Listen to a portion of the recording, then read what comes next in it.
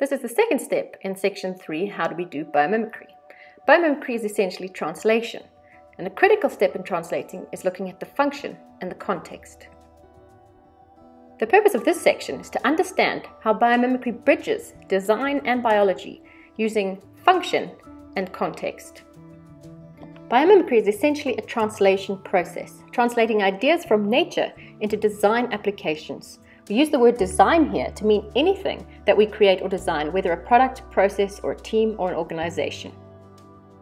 And essentially it's a language translation because different disciplines use different jargon or terminology. The key is to create a bridge between the biological organism or system and the design application. In biomimicry, the bridge is around what the organism and what the design is doing. We call this the verb or the function. The second part of the bridge is the context. What are the operating conditions that the organism or ecosystem is functioning in, and what are the operating conditions that your design is functioning in, and how are these similar? For example, a function is a verb meaning what it is doing. The noun is what its name is. So a cactus and a water bottle have different names, but they're both doing the same thing, which is the function of storing liquids. A firefly and a light bulb are different nouns, but they both do the same function, which is the verb create light. Shark skin and antibacterial soap are two different nouns, but they both do the same function, which is to manage bacteria. So imagine you were given the task of creating a biomimetic air conditioning system for a building. If you would ask, are there any air conditioners in nature, it would be difficult to find one, because air conditioner is a noun. So instead, you ask, what does the air conditioner do? You find its function. It regulates temperature. Then you can ask, is there anything in nature that regulates temperature? And you would find that there are literally thousands of examples of how nature regulates temperature. In order to narrow down and focus your biological research, you need to also define what operating conditions or context your design needs to function within. Context is critical and includes both the local, socio-economic and technological context, and in biomimicry design we include the big picture context as well. You want to search for organisms and ecosystems that meet that function in the same operating conditions that your design will be functioning within. When you're designing a building that isn't going to move, the best place to start is to ask the locals. If all the locals are burrowing underground, then maybe you should do the same with your buildings. If you're building foundations in sand, then look to the organisms that are experts at that. If your building is in a hurricane zone, then look to the palm trees that remain standing after a hurricane. So if your air conditioning system needs to manage the temperature fluctuations in Zimbabwe, then look to the local Zimbabwe organisms that are experts at managing temperature. So our biomimicry inspiration can zoom in onto termite mounds that are able to maintain a stable temperature in Zimbabwe while housing thousands of ants inside. So Zimbabwean architect Mick Pierce figured out how to regulate the temperature of a building by mimicking the way termites regulate the temperature of their mounds.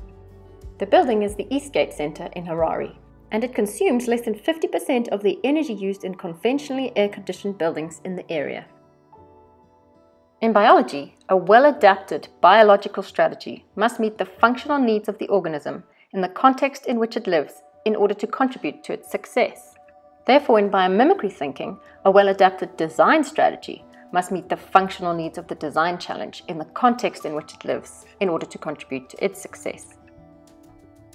And that is why identifying function and context is a bridge between biology and design and a critical step in the translation process of biomimicry. One of the purposes of biomimicry is to create designs that are well adapted to context. The same function can be met in different ways or using different strategies in different contexts. For example, the function of being a bird in the desert, where there's very scarce resources, is met with a completely different strategy than the function of being a bird in the Amazon rainforest, where there are an abundance of resources. The function of filtering water when it involves particulates is met with a different strategy than the function of filtering water when it's filled with dissolved salts. Applying biomimicry thinking to human design, the function of providing energy in the context of 20th century economics is going to be met with a different strategy than the function of providing energy in the context of 21st century economics. For example, when BP defined itself as a petroleum company, it called itself British Petroleum. But in today's world, they realized they needed to name themselves beyond petroleum and focus on their core function of providing energy.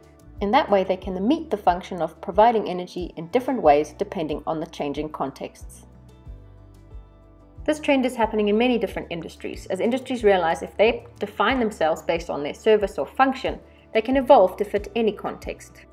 Rather than carpets, provide covered floors, then you can recycle them. Rather than hotels, provide rooms like Airbnb. Rather than cars, provide mobility like Uber and Zipcars. So applying biomimicry thinking to your business, what's the core function of your company or department? And is your company able to adapt to changing contexts?